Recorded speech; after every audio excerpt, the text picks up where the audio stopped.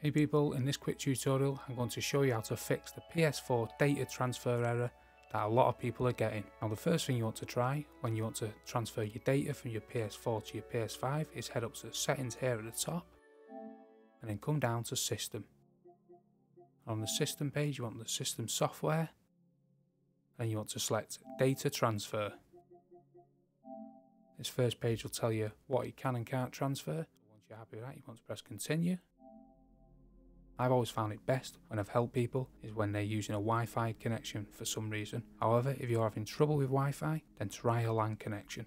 So once you have it all set up, as it says here on the screen, you want to press continue, and that should transfer your PS4 data to your PS5. However, if you're having a problem at this stage, what you want to do, back out of here and come to the main settings page and come down to saved data and games app settings. Then you want to come to save data and select cloud storage and save all your PS5 data.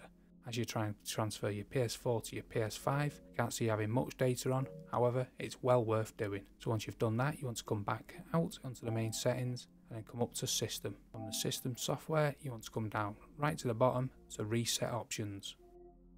Then you want to come to the bottom here to reset your console. This will delete all the information on your PS5 and you will need to log back in.